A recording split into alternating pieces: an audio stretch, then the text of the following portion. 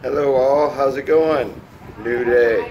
Um, I have hopefully a short video for you, but I have some things I wanted to update you on. For one, first off, I had to go as soon as I got up this morning, I had to go in for a COVID test.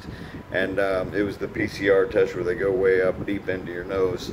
And it was uncomfortable, to say the least. I know I don't have COVID, but they sent an announcement, a second announcement to my door saying not only before it was one person from the family or from each dwelling had to go get a COVID test, and then they brought me another one that said everybody has to go get a COVID test. It even had a time on it that I had to be there.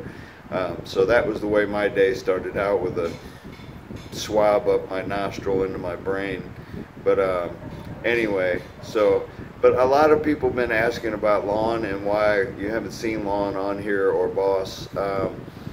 If you weren't with us before, if you're a new subscriber or you haven't been watching the videos, Lon caught, that's my wife, Lon, she caught dengue fever from a mosquito, and she was very sick, and she was in the hospital for 7 days.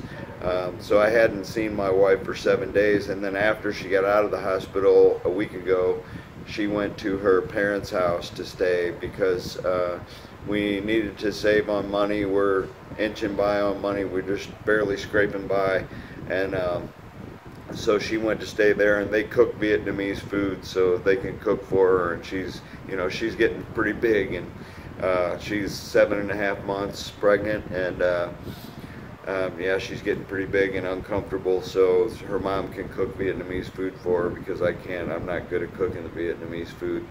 I've tried to convert her over to Western food, but she's not having it. She doesn't like cheese, she doesn't like hamburgers, she doesn't even really like meat that much, and that's mainly the things that I cook. But at any rate, yeah, that's where Lon's at, and after she has the baby, she's going to go stay with her parents for a month afterwards. She's what she said, a month, I think. She's going to go stay there because she's worried that the baby will be up crying all night and keep me awake, and then I have to go to work. But hopefully I'll have to go to work. But anyway, the money situation, it's not as bad as what it sounds, because I am on salary, so I get paid anyway. But right now with the English Center, it's a new English center. It's only been open for 4 years, and they don't have the money right now to pay me. But I'll get back all that money retroactive later on when things get better, whenever we get out of lockdown.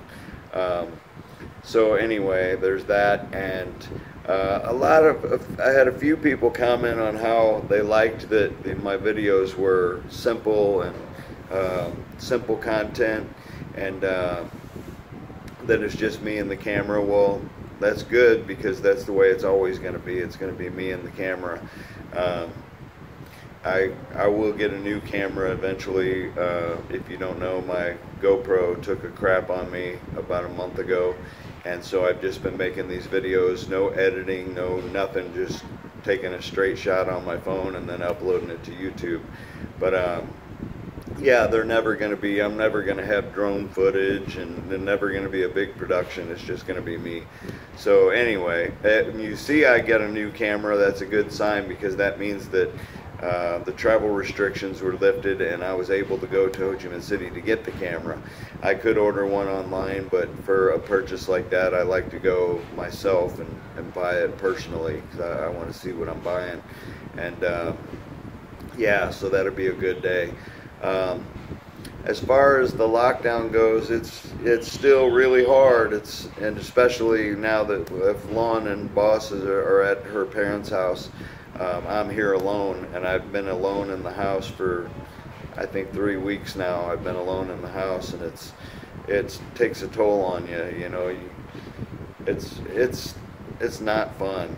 But at the same time, I worry about if I couldn't get back to America for some reason. If God forbid there would be an emergency in America and I would have to go back there.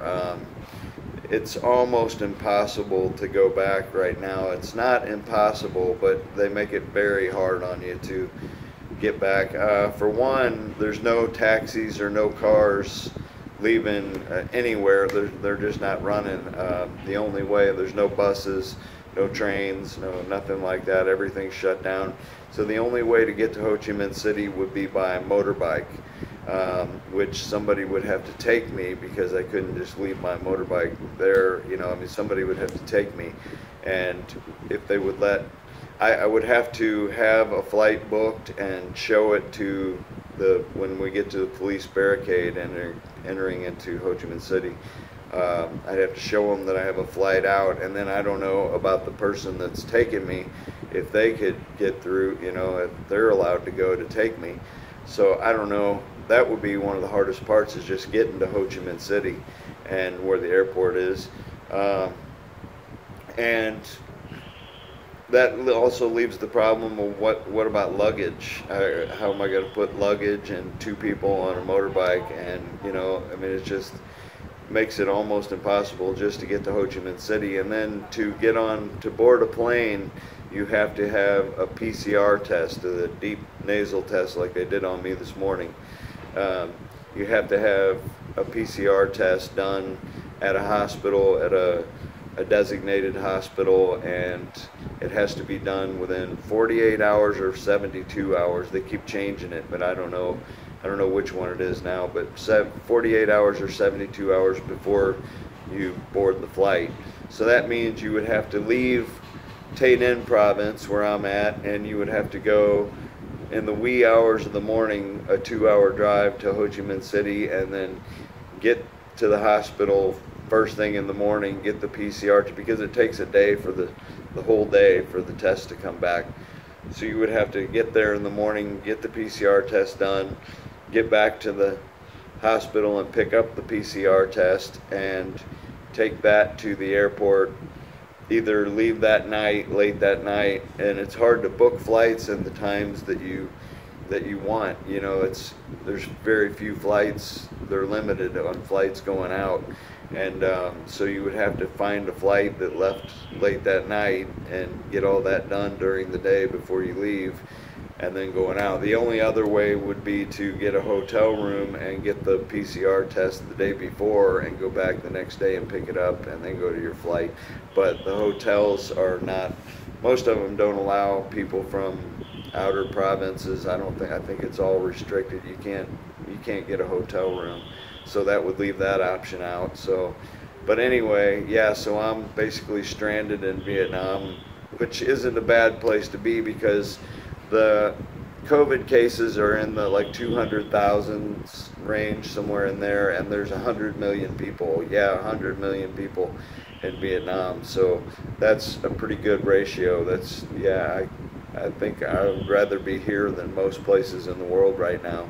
I just think in the back of my mind, and it's one thing living overseas that you have to think about, and I don't like to think about, but what if something happened to one of my family members, my siblings, or my parents are 84 years old, and I just worry that, God forbid, that something would happen and I would have to go to a funeral or something, and to miss my own parents' funeral. That would just be horrible. I hate thinking about this, and I hate to bring it up, but it's one of the things that has to be on your mind. It's inevitable that something like that's going to happen eventually, someday. And during this lockdown, it's scary now. Yeah, because I don't even know if something did happen, if I could make it back in time to be of any good, or to go to a funeral, or to help out with a sick relative or anything. I don't know how. It would take a long time to get back. So anyway, yeah, there's that, and that's, yeah, I don't like thinking about that, but I have to. But so anyway, what else was there? I think that's it. I'm gonna let you go. I will make another video in a couple of days, or in a week or so, I don't know. I'm just playing it by ear, but yeah, this is as raw as you're gonna get. This YouTube channel. It's not gonna get any more. It's not gonna get fancy. I'm not looking to get famous or anything, not at all. But I'd like for it to get up to enough to where I can make some money off of it, and and we can continue our charities and the things that we're doing here. But at any rate, that's all I have for you for now. Love you all. Peace. Subscribe to my channel if you haven't yet. Click the bell icon next to the subscribe button, and you'll select notifications, and you'll get a notification whenever I upload a new video. And like the video, that helps with the YouTube algorithm, and helps my videos get out there to more people. So anyway, over and out. Love you all. Comment down below. Let's have a chat. I'll talk to you soon in the next video. Peace out.